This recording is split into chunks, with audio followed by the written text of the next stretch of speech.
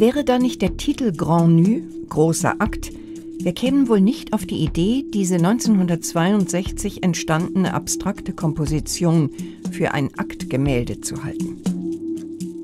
Der Künstler Jean Fautrier hat die Leinwand mit handgeschöpftem, saugfähigem Papier beklebt und dann im Zentrum eine dicke Schicht helle Ölfarbe aufgetragen. Darüber hat er mit Schwung breite, dunkle Linien gezogen und zum Schluss mit leichter Hand rosafarbene Pigmente auf die Malschicht gestäubt. Das zarte Rosa bildet einen reizvollen Kontrast zu dem massiven Farbrelief. Der Farbton erinnert noch am ehesten an ein Aktgemälde.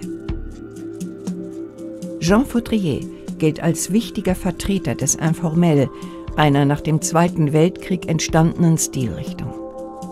Ihr Kennzeichen ist eine abstrahierende, gestische Malweise.